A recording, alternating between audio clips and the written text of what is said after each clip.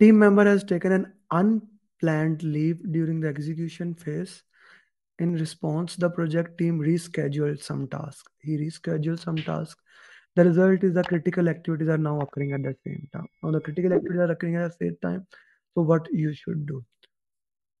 So now a new risk has happened. This is a new risk.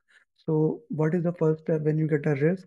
The first thing you first of all, you take the risk, put the risk into the risk register. Then you assess it. Then you put the response of that, tackled it, handled it, do it.